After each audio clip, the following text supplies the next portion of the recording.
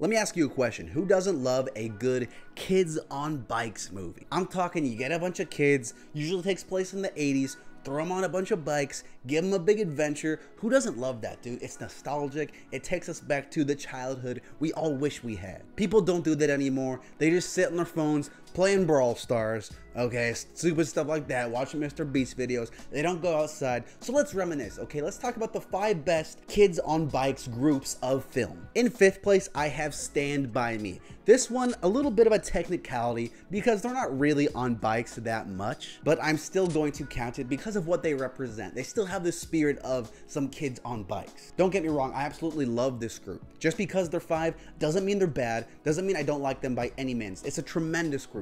The performances are all great, and the kids themselves, they're fun. We have some good laughs with them, some good moments, but also some serious moments, some moments of like brotherhood, you know, where you're like, dude, I want to be with these guys. Not when Corey Feldman jumps in front of the train, he tries to kill himself.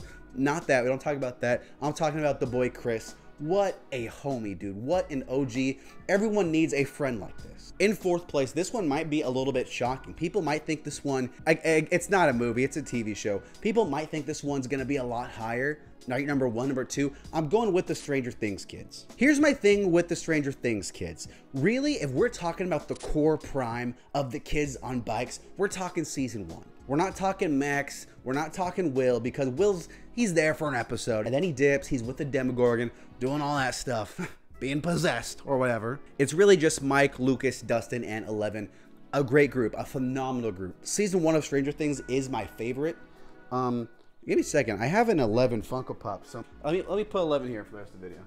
Right next to Big Daddy. Absolutely love them, but as people come back, as Will gets better, as we bring in Max, you know, all these different people, Eddie, sure, an honorary kid on bike, the group disbands, the group splits up. That's my problem with it. And also, if we're going off of numbers, they are a little small compared to the other ones, so I'm putting them at 4. Still love them. In 3rd place, I have the Sandlot group. The Sandlot group has some really high highs, and it has some lower-ish members. There are some characters who are like, sure, they're all right, but when we talk about the icons, we're talking Squints, we're talking Babe, we're talking Benny the Jet, talking all those guys, even some other players like Yeah. Dude, what a great group. So much fun. Talk about like the ideal summer of fun. And also, they have the lowest stakes of all these groups, right? All they're really trying to do is just hang out, have some fun, get the baseball back.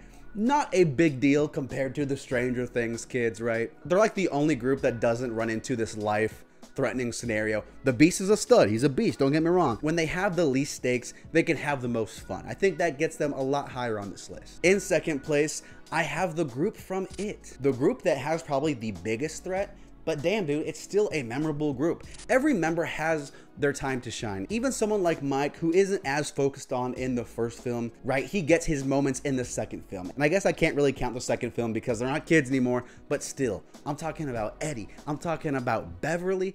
I'm talking about Bill and Richie and Ben, all of these awesome characters. Stanley, he's got some funny lines. The performances are great. I'm really talking about the 2017 one. The kids are good in the first film, the original one too, but 2017 is where it's at. So many classic scenes, so many funny moments. All these performances are amazing, and I'm sure that if you put this group outside of the It scenario in a more light and friendly, low stakes scenario like the Sandlot boys, dude, what a blast. How much fun. Look at the horrible world they're in, right? Bill's brother died. All of them are gonna die. They're all in this horrifying situation, and they're still fun. Talk about when the stakes are over. What a great group. In 1st place, though, I'm a little biased. It's one of my favorite films of all time. I've got a poster back there. I'm talking about The Goonies. So many great characters in this film of all the kids. I'm talking about Chunk. I'm talking about Data. All those boys, they're so iconic, so legendary. Every kid in this group